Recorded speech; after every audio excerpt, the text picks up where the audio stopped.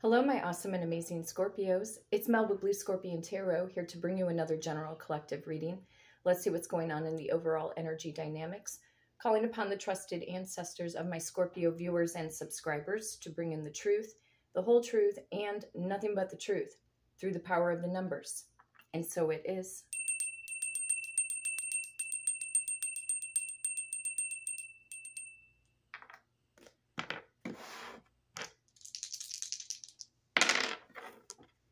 And of course, rolling the dice to see what I need to shuffle the deck to. Clean piece of paper here. Power of number 7. Some of you are dealing with a Cancerian or a Leo born in the month of July. Power of number 9. You could be dealing with a Virgo or a Libra born in the month of September. Power of number 8. You could be dealing with a Leo or a Virgo born in the month of August, okay? But adding up the numbers brings us to the power of number 24. You may also be dealing with a Taurus or an Aries born in the month of April. You could also be dealing with an Aquarius or a Pisces born in the month of February. You could be 42, 47, 48, or 49 years old. You could have been born in 1972, 1974, 1978, or 1979. You could have been born in 1982, 1984, 1987, and or possibly 1989. You might have been born in 1992, 1994, 1997, and or possibly 1998. Again, for some of you. But going to the power of number 24 for the beautiful star sign of Scorpio. And of course, we have our beautiful astrological card. Here we go. 1, 2, 3, 4, 5, 6, 7, 8. 1, 2, 3, 4, 5, 6, 7, 8. 1, 2, 3, 4, 5, 6, 7, 8, 9. 10, 11, 12, 13, 14, 15, 16, 17, 18, 19, 20, 21, 22, 23, and a 24. Trusted ancestors of my Scorpio viewers and subscribers, what is the overall general collective energy, please? What does Scorpio need to know at this time frame? Show me what's up. Ooh. Card number 8. Number 8 came up on the third roll of the dice. You could be dealing with a Leo or a Virgo born in the month of August for some of you. Something about courage and strength, your confidence. This could be about your self-concept, or something is stewing and brewing inside of you right now to have some kind of determination here to go the distance, or somebody needs the courage and the strength to open up and communicate with you. We'll see.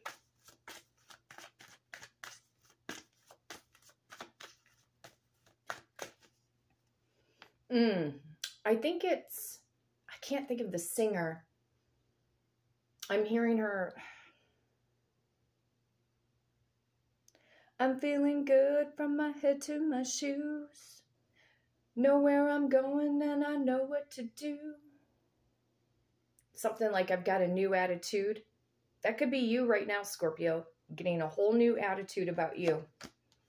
Wow, somebody's all up in their head, whether this is you, Scorpio, or your specific person. Maybe you recently ran into your specific person. Maybe you saw them in the same room or at a local place, a local event. Maybe there were no words exchanged for some of you, but whatever the case may be, it might have left this person all up in their head. Some restless energies going on. For a lot of you who are entrepreneurs and, you know, thinking about starting your own business, you could also be taking classes online right now. There just could be recently, well, you know, we got out of, we're finally out of Venus retrograde, thank God. I'm really hoping that the energy in the cards and through the numbers, it's all going to shift and or possibly change, hopefully, because of the energy of Venus going direct, which is great. So there could be some alleviation of some of these emotional burdens that maybe you feel you've been taking on. And a lot of times I try to remind people that whatever sometimes we're feeling, and especially if you're an empath, these feelings may not be your own. You could be picking up on the vibrational frequency of that person, okay? Because we're all connected, okay? There is no separation. We have those etheric cords that are attached from you unto that other person, friend, family member, whatever the case may be. So I always look at the Nine of Swords as what have I done? What have I done? Now, some of you could be dealing with an air sign, an Aquarius, Libra, or Gemini, more specifically, okay?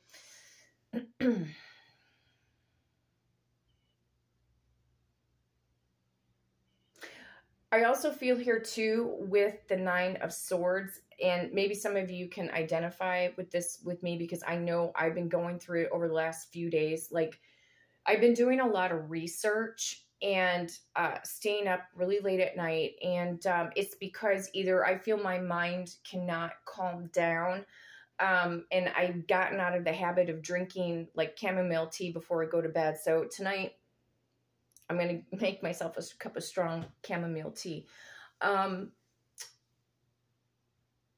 You could be feeling highly restless at night. You know, check your caffeine levels, you guys. Make sure that, you know, you're not consuming so much coffee and also soda or pop, whatever terminology you use throughout where you live.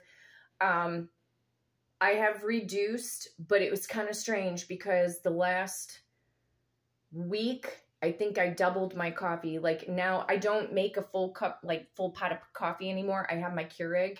And so normally I've only been doing 1 coffee pod per day, right? But the last few days, because I was highly restless, Toto's been waking up in the middle of the night. You know, if I move or turn over or anything in bed, you know, she starts to get all snarly on me. So it's like Beauty and the Beast, okay? So, you know, my sleep patterns have been off the last few days, and it's kind of strange because I feel like the energy definitely has been very weird, with Mercury retrograde as well. So it's kind of like we leave one energy only to be in another energy right now, and then being consumed with these thoughts, trying to figure out, are these thoughts, are these feelings really our own, or are we just energetically, in truth, possibly picking up on somebody else's vibrational frequency, okay? But either way, we'll find out what the Nine of Swords is. For some of you, yeah, a lot of you could be restless. Some of you went back to school, okay? You started online courses, possibly in August. Could have literally gone back to a local community college, you know, and then it's not like maybe you're piled up with a lot of projects, maybe with school. It could just be, you know, okay, thinking about where's the rest of this year going to go. That could be what is stressing you out right now, Scorpio. Where is the rest of 2023 going to go? Well, listen, you're in the driver's seat. I always say this. You have to decide. You determine where you are driving energetically. And stop waiting for outside forces, outside influences. Just get the work done. I mean, because sometimes that's just what we have to do. We have to do the things, unfortunately, that make us feel very uncomfortable. So if you're in a business right now or starting up your entrepreneurship, you know, getting the appropriate licensures and, you know, creating a website. And, you know, sometimes if you guys are entrepreneurs like myself, it can be so draining and overwhelming because there's just so much information, and, you know, you're downloading into your subconscious mind. And it could be maybe you're taking on researching far too many subject matters in one day, okay? And it could be taking you away from things that physically need to get done, okay? So if you're at the beginning stages of entrepreneurship, just get your basics taken care of first. If you need to trademark something, you know, copyright, registered, trademark, whatever, get that out of the way. Get your state and local business licenses, things like that.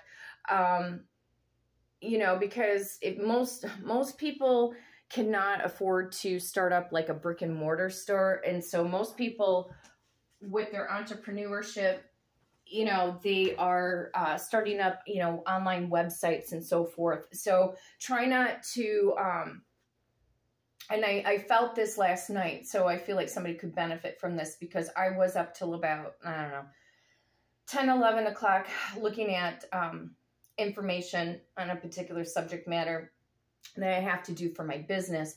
And it's just kind of like, you know, it's just far too much, you know. And I started to realize, my God, it's like going on 10:30, 11 o'clock. And I just I couldn't shut my phone off. You know what I mean? Not that I couldn't, my brain was so in overdrive with all of this information, and I was highly restless. Okay, so be conscientious of that. So if you're going through that, you're not alone. Let's find out what the Nine of Swords is all about.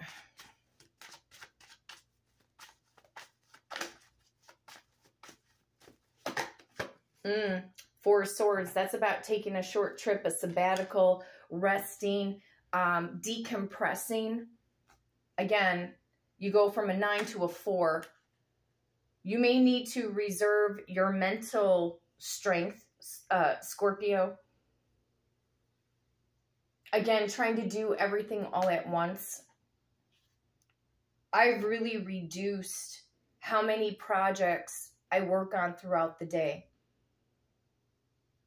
You know, and realizing that there's just not enough hours. There's just not enough hours in order to get the important things done. I mean, especially if, you know, you work from home, or even if you work another job, but you're trying to start an entrepreneurship business or a side hustle. And if you got kids, okay, then you got to take care of the kids. You got to, you know, get the food ready for the table, and you got to clean your house, and, you know, all of these things. And it's so overwhelming. And, you know, I still research like what other successful entrepreneurs are doing for scheduling, because this is so important when it comes to strength. Now, on a romantic level here, somebody may want to retreat with you. Maybe they want to get together with you for a few days. That could be future tense. But this is also about decompression, decompressing from how much, you know, maybe social media you're taking in throughout the day, you know, the mindless scrolling. Okay, we all get caught up in that. This is really about productivity. And these subject matters I'm talking about have come up in prior readings before. Okay, so it could very well be true that even with a specific person, they could also be trying to distract themselves, you know, from reaching out or getting that courage and that confidence to come forward. 10 of Pentacles, somebody here may want to knock on your door, come see you face to face. You will get, as far as your business, your career, and so forth, you're going to make it to this 10 of Pentacles, you guys. Okay, this is like ultimate success. And then what happens after the number 10 in the tarot suit? We start a new cycle. 1 through 10, 10 represents an end of a cycle so that a new phase, a new beginning can happen. Okay? So be very mindful of your schedule throughout the day. Where can you realistically put in your side hustle throughout the day? Okay? But keep your goals no more than like 3 major goals per day, whatever you consider major. And if you can only get one thing accomplished for the day, still pat yourself on the back. You stayed focused and you got the job done. Okay? So don't beat yourself up thinking, my God, I have so much to do, and you know, I don't know how I'm going to manage all this, time management, and I got to be here, I got to be there. Some of you could feel like you don't have time for your friends or your family right now, even if you wanted to. You know what I mean? A lot of you, you know, went silent, no contact with friends and family members for various reasons. And you may also find that they are a distraction to your future success. Okay, you could feel more at peace or harmony in that Four of Swords type of mentality where you just don't want any distractions right now. Because you need to keep your, you know, keeping your eye on the prize. 10 of Pentacles. Let's go into, I'm going to go into the Romance Angels deck. No, excuse me, no. I'm going to go into the Hidden Truth Oracle.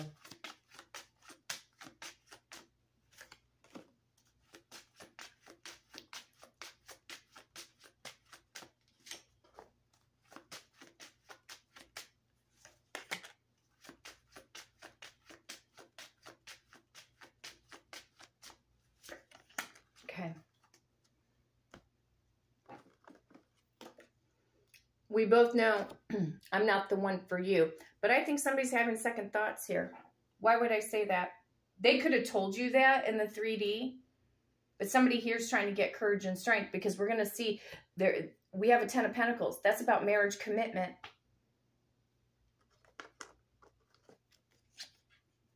I hide behind material things. Like I said, this person could be using things in the earthly realm to distract them from coming forward and being open and expressive. See, exactly, being open and expressive. They've been holding back. They're trying to, I feel like this person is also trying to figure out how to tell you that they love you, because they're not sure if you're going to believe them, Scorpio. I'm starting to understand our connection. So again, they could have told you that in the past. They're using distractions in the here and the now. They're thinking about how they're going to come forward, express this, express the I love you, and starting to understand the connection. There could be an I'm sorry, you know, I was wrong. Please forgive me. You know, I do feel like this person has been, they've been doing a really great job holding back, you know. They've been doing a great job holding back, but let's go into the Kipper deck. Hang on a second here.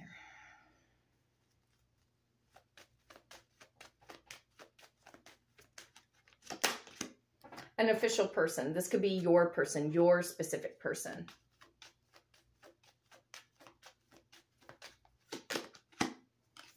They feel lack. They could feel lack without you, or they are going through lack because, you know, they were hiding behind material things. This person could have also been a very frivolous spender. Or they're feeling the lack of your presence in their life. They could feel stuck, trapped. Literally, some of them could be in prison. That's a small percentage I'm picking up on. But this is like the 8 of Swords. Being all stuck up in their head, trying to figure this out. How do I express? How do I express to my specific person? Meaning from them unto you.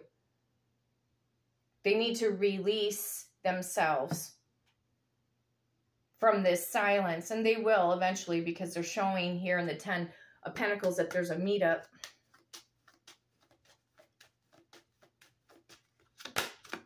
Yeah, they're thinking about you. Told you. They're thinking about you. You're on their mind. You're on their mind, Scorpio.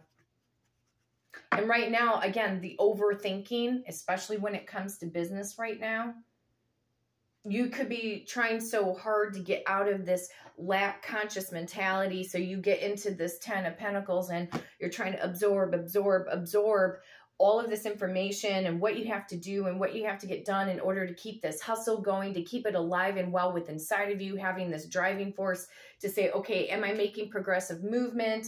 Some of you are just beating yourselves up because, you know, there could be inside of you this fear that is creating procrastination as well. And you could be stuck in this type of imprisonment in your mindset because either you might have a fear of failure or a fear of success. You guys, you have to go the distance. You have to see yourself winning. If you see yourself winning, guess what? That's what's going to happen. Okay.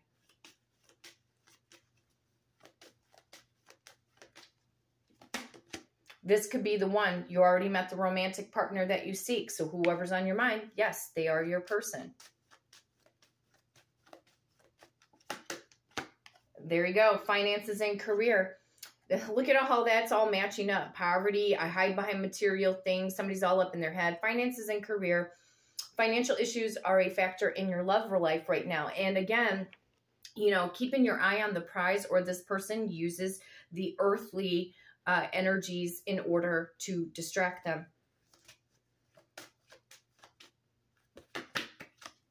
Yep, romantic feelings. Your feelings are real and worth exploring. That's the reason why they're trying to get out of this Harry Houdini self-imposed prison of their thoughts so that they can come forward, say the I love you, etc.